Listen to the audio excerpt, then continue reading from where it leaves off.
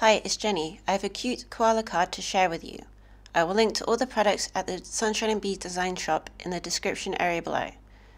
The new stamp sets will be released on the 25th of February 2020, but all the stamps are available as pre-order right now. Each day this week there will be a video showing the new release. Subscribe to this channel so you don't miss any. I'm stamping 2 of the koalas onto Bristol card so I can use my Zig Clean Colour Real Brush markers to colour them in. The colours I used will be listed below.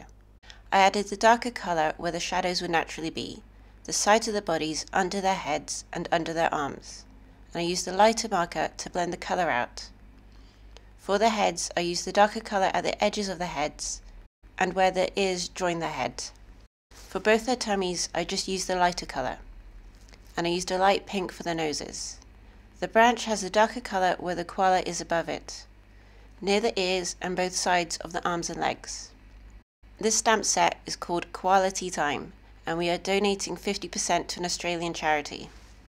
I did make another background for this card with a Catherine Pooler stencil and Distress Oxides, but I thought it looked too dark.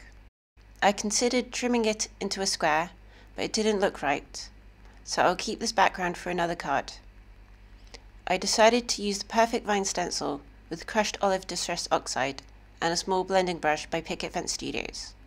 I've taken my stencil to the card and using small circular movements to add the ink to the card with a small blending brush, holding down the stencil so I don't knock any of the leaves or vines, and just slowly work my way down the card, holding the stencil to make sure I don't get any ink underneath the stencil. I do want to add another colour in some parts and decided to use the largest brush in the Picket Fence 10 brush set. I smoothed out the crushed olive ink first, then added forest moss in some areas, lightly going over the stencil so I don't knock any of the leaves up. There is one area where the stenciling isn't clear, but I can cover this. I die cut a circle from white card for the koalas to sit on, but I wanted this to match the background. I lay the card on my background where I want it to be and line the stencil up.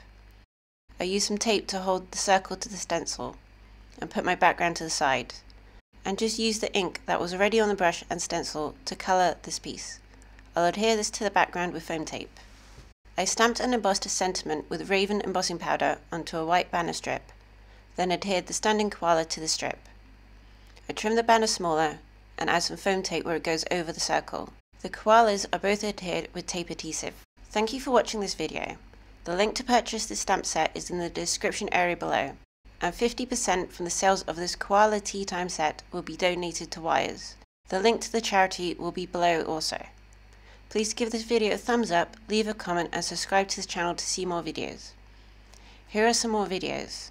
I'll see you soon. Bye!